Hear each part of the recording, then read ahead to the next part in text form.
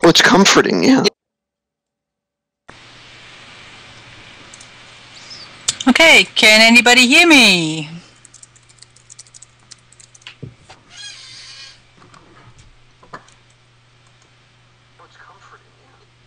Okay. Hello everyone and welcome to the 8:30 breakout session of the OpenSimulator Community Conference 2013. As a reminder to our in-world and web audiences, you can view the full conference schedule on our website at conference.opensimulator.org, and you can post your questions in local chat, on the Ustream chat, or tweet your comments using the hashtag OSCC13. This hour, we are happy to introduce Andress Renault, who will be presenting the session Game Modeling and OpenSimulator. Hello everyone, good to see everybody here. And as she said, I'm Andress Renault in world and Merrie Schonbach in real life. And it's good to see everybody attending the conference. This is very exciting. And what I will be addressing today is game modeling and OpenSimulator It deals with the importing of actual mesh models into OpenSimulator environment. And some of the tricks and tips that you could certainly help make the method a little easier. So we're going to jump right in and get started. Okay.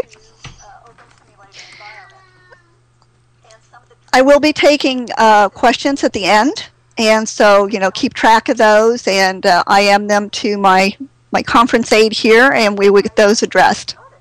Okay. One of the first tricky things that pops up, and not everyone knows this, especially if you're not a regular modeler, is about the day format, which is the format that we use to bring in models from outside applications into OpenSim. Now, the tricky thing about the day is that it's not the same. Not all day are the same. They come in different versions, just like any of the software does. And that causes a little bit of problem with us because some of the versions of day do not import directly into OpenSim cleanly, if at all. Okay? So that's why some models will come in and some won't. It's the version of day that they have used is not compatible. Okay? So that's something definitely to keep in mind when you are looking at different models on the internet. You want to try and bring one in. Okay. If it doesn't come in, it's not compatible.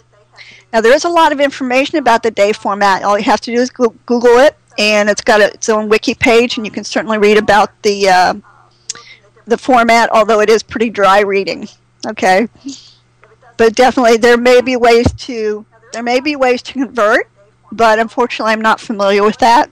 A more advanced modeler would probably know how to convert one version of day to another. Okay. Now, two of the programs that are often used for mesh modeling is Blender is the big one. And a lot of people do use Blender for OpenSimulator. As a matter of fact, it's a what we call full-featured modeling program because it handles everything from modeling to animation. It saves out in many different formats. You can even save out your animation files for BVH that come right in directly into OpenSim with a few little tweaks. And so if you're looking to get into modeling and don't want to spend a lot of money, I would definitely recommend learning Blender. They recently came out with, not too long ago, came out with a new version, and it's much easier to use interface-wise. Okay? The older version to me, as an experienced modeler, was difficult. It was difficult to use. But the new one is much easier. To me, it's almost similar to Max, if anybody's ever played with Max, 3ds Max. The second one, and the one I personally use and love, is AC3D. And I do have a note card that has the URL and everything. If anybody wants one at the end of the conference here, at the end of the discussion, I'll be happy to hand that out to you. AC3D is just a modeler. But the neat thing about AC3D is that the day format as well as sculpts come right in to OpenSimulator straight off. Very easy. Very easy. And it's very easy to use. It's push-pull. That's pretty much it. Pretty close to SketchUp, I would say, but actually even a little bit simpler. So it's great for a beginning modeler. Very, very good. And they have a lot of neat lessons on their website. Okay. But it does import directly into OpenSimulator, either the sculpties or the polygon models, or mesh models, as we like to call it here in OS. The next thing we want to talk about and keep in mind is polygons and prims. They're pretty similar, so you want to keep in mind how big is your model. One of the ways you can do that is by counting your polygon items in your models created with your modeling software. And then it's very much so like counting the prims in your OpenSim models to gauge how big your model will be. One of the aspects that we want to keep in mind with game modeling or OpenSim modeling, which is extremely similar, is that you want to go for low prim models. And it applies both if you're working with a game engine or if you're working with OpenSim. And this is my quote. You're welcome to use it. It's 90% texture, 10% model. Okay? That's a great way to think about it. So the look that you're getting is going to be, you know, based on your texture more than anything else. So it's something nice to think about when you're building. In AC3D, this is a screenshot from AC3D. And I know it's a little difficult to see, but at the bottom here, it actually gives me all of the totals of what the model consists of, the surfaces and the polygons. And so every modeling software, including Blender, has this ability where you can pop up the information and see how large your model is. Okay. It's something good to check as you're modeling to make sure it's not getting too heavy. We're going to discuss a little bit about low prim modeling. And as I said earlier, it's important to try and keep a focus on keeping those amounts as low as possible with making a very good quality model. And I've seen this done, just beautiful, beautiful models done in OpenSim itself. For example, what we see here in this conference is just amazing, the work they've done. Okay.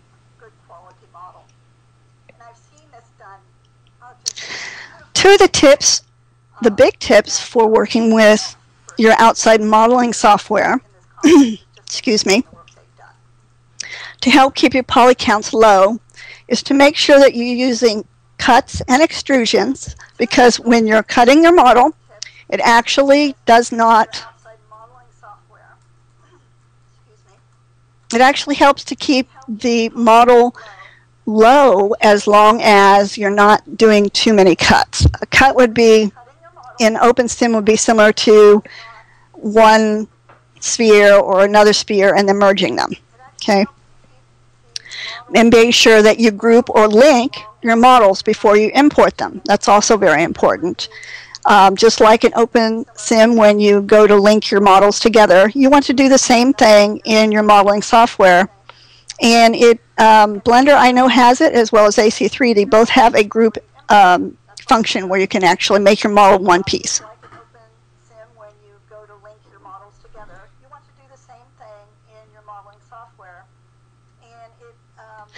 Now, three good tips for importing to keep your low poly count is cut and extrude.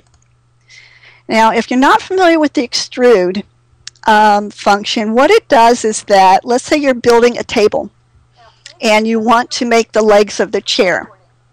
Well, you cut the material, you cut the block so that you actually have a leg, a square, just like in SketchUp, if you've ever worked with SketchUp, and you just grab that and pull it. That's an extrude.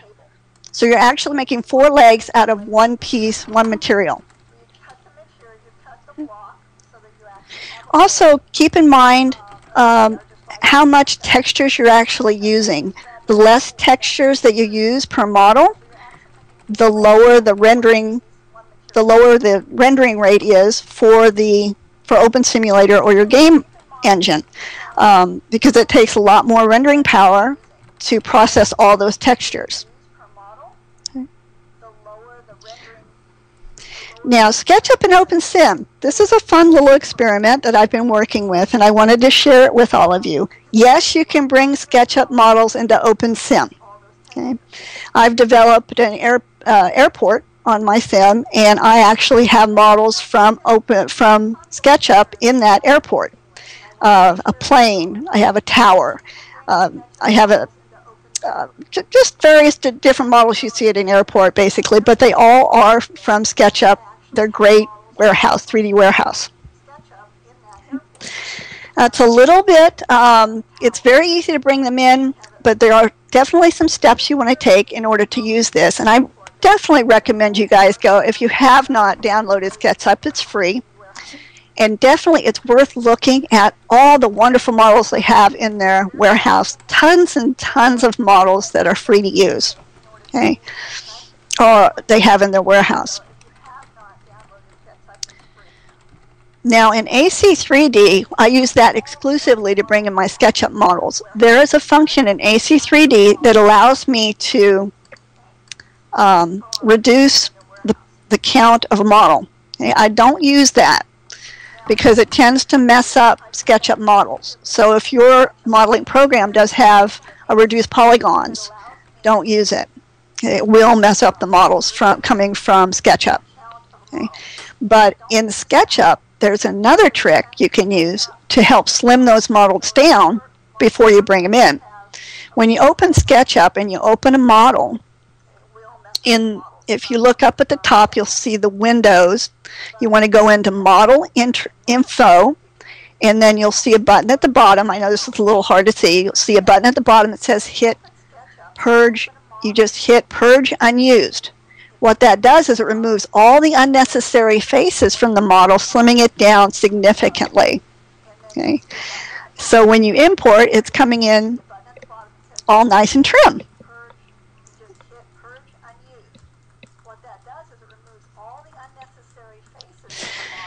Another bit I wanted to let you know is when I was working with this a few days ago, some of the models, if they're very complex and have what they call components, which is one of their SketchUp components, are like pre-built sections of models that you can add on.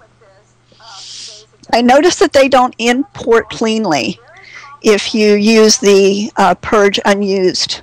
Okay, so if the model has a lot of components, be aware if you use that Purge Unused, it may not come in. It'll come in twisted. Okay, just something for you to note that I was encountering. Same thing with the warehouse. Some of the models come in very clean, others don't. So you're going to have to experiment a little bit with the different models in the warehouse. When you are working with SketchUp and OpenSim, create a folder on your computer first. Find the model that you want to use. When you go into SketchUp and you do File Export Day, make sure that you're saving into that folder, because what will happen is you'll have your model and your texture in that folder ready to import directly into OpenSim. Okay? If you save it outside of a folder, you're going to have your texture somewhere else, your model somewhere else, and they may not come in together. So make sure that you make a dedicated folder for that.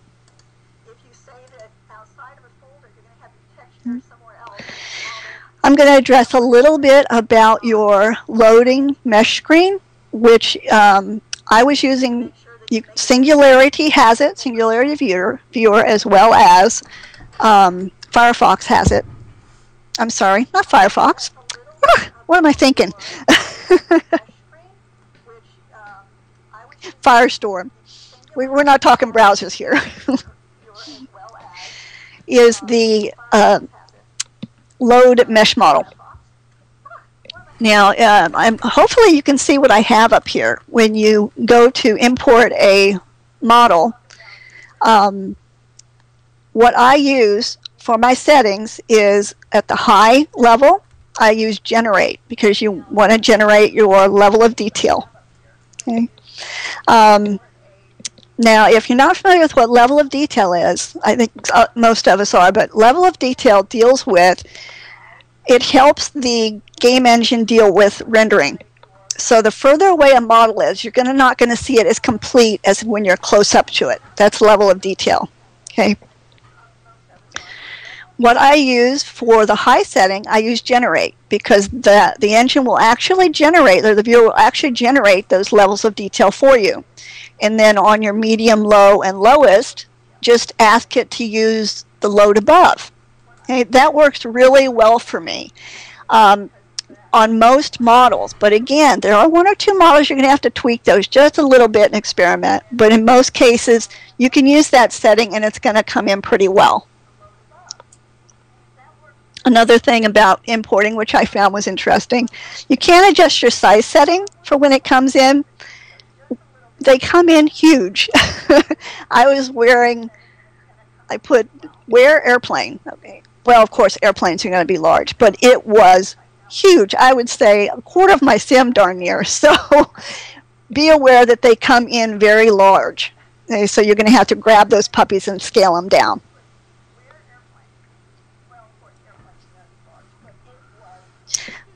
This is just another picture from AC3D and SketchUp where I was importing a fire engine, which you can actually see on my sim, if I can get my words right here. It's sitting in my firehouse, and it looks beautiful. I brought in a full fire engine truck, and I will definitely tell you a little bit of the challenges of bringing this truck in because it had a lot of different pieces.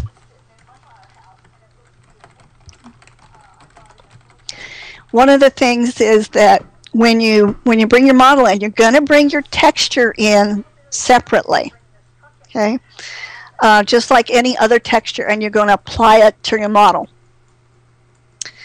Now you're going to want to do a little bit of adjusting of that texture on the model because it may come in a little screwed. But it won't take very long at all for you to get it adjusted to that model. But just be aware you will have to load your textures in separately just like any other model. Okay?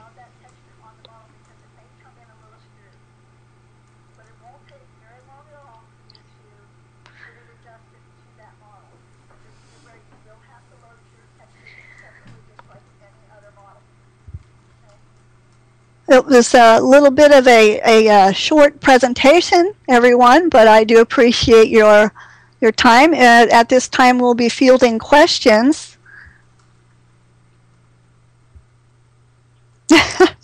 James, yeah, I understand that. No abuse for hurting the resin of the mesh.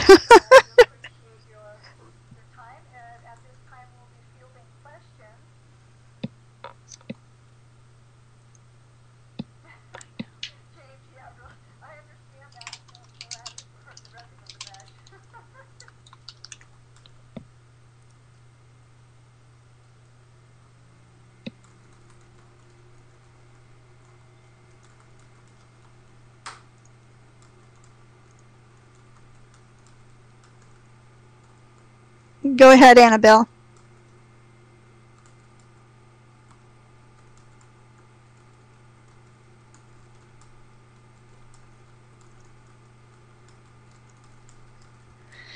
What is my go-to modeler? Ah, okay. I use AC3D. And the reason why I use it, for one, it's very low cost.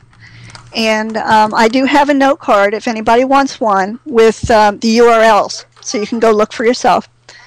And it's extremely easy to use. Okay, it's push-pull. I actually teach how to use AC3D in game modeling. That's my specialty. And the reason that I use it is because it imports models so beautifully into OpenSim as well as Sculpties. It just imports in just beautifully.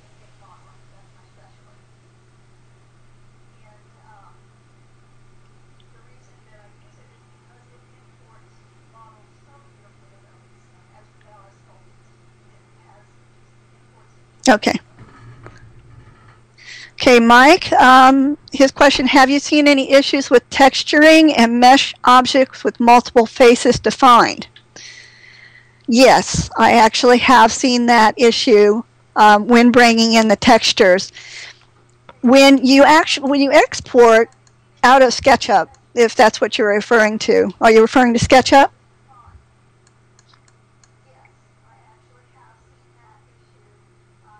Mike, are you referring to SketchUp in your question?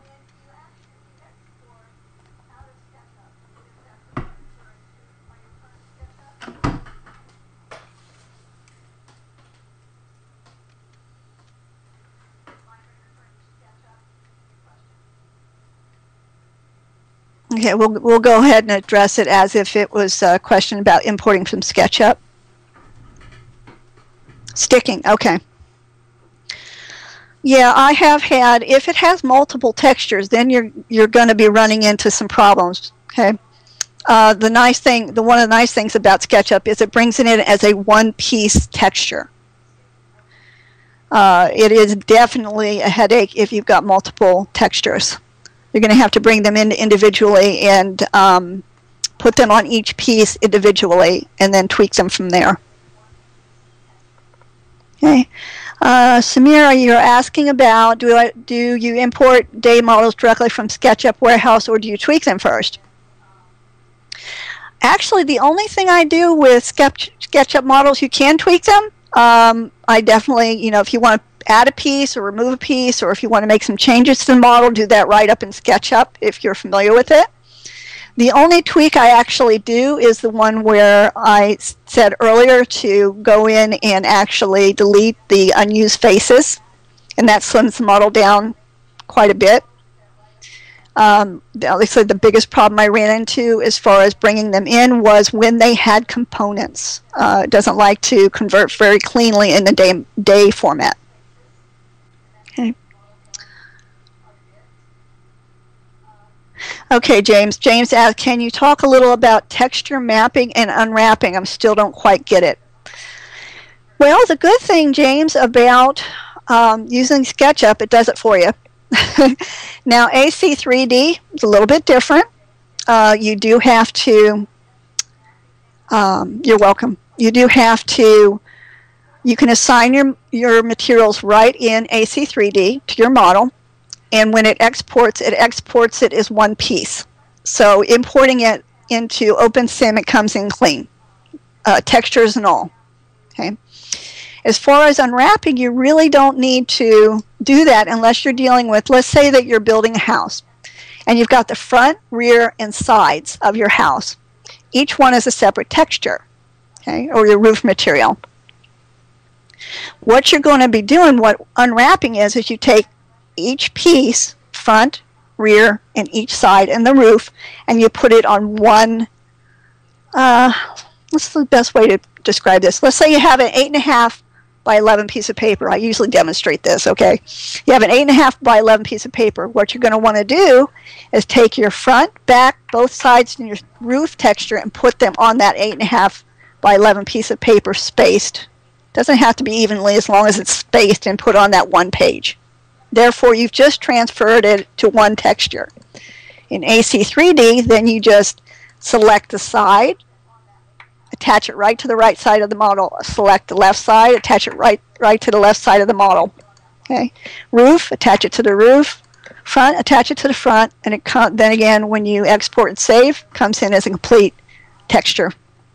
That's unwrapping in a nutshell. It's really, that's pretty much the easiest way I could describe it, is you're just taking the textures and sticking it on an 8.5 by 11 or 256, as what most often we use size in game modeling. So you're using 256.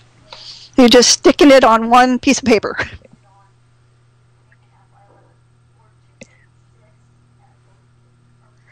Now, Max is can be very complicated with texturing, and I'd be happy to go over more with that with you. That could be a whole lesson all by itself. Any other questions?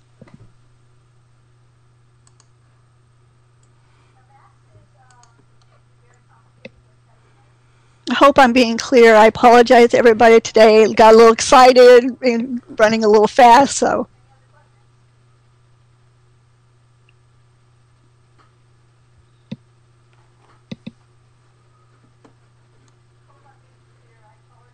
Okay. Annabelle, yes, actually, believe it or not, I use Paint.net for all of my 2D graphic use. It's super easy to cut, super easy to copy, edit, add texture. It's just a really easy to use program, and it's free. The format that I use, along with that, the format that I use when making a texture is if you need transparency, you want to use PNG. If you need just a really clean texture, you use JPEG. Okay, JPEG is fairly friendly with OpenSimulator. Not like the old days where we had to use, oh, what was that? TNG or something?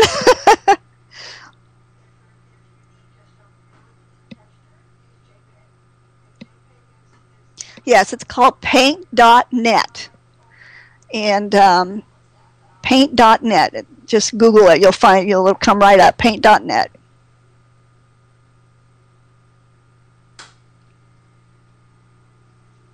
James, yes, actually I do teach. I do teach on I use a live software. You can see my screen, and I go through and I teach basic game modeling for OpenSimulator and game engines.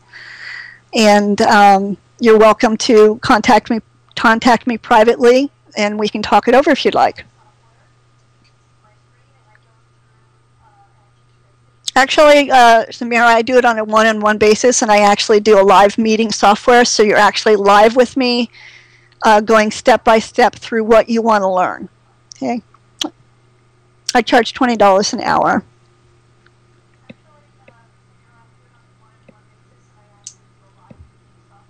Anyone else?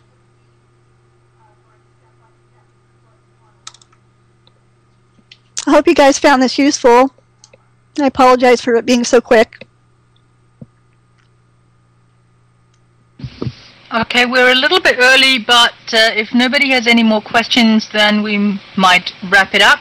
Thank you, Andress, for a very terrific presentation. As a reminder to our audience, you can see what's coming up on the conference schedule at conference.opensimulator.org.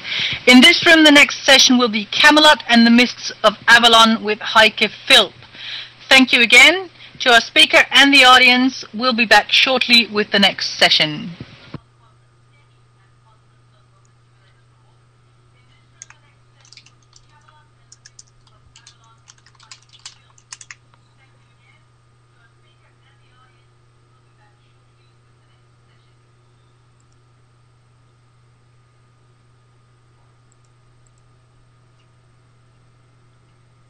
Thanks, guys. I was so nervous I rushed through it. Should have made it longer.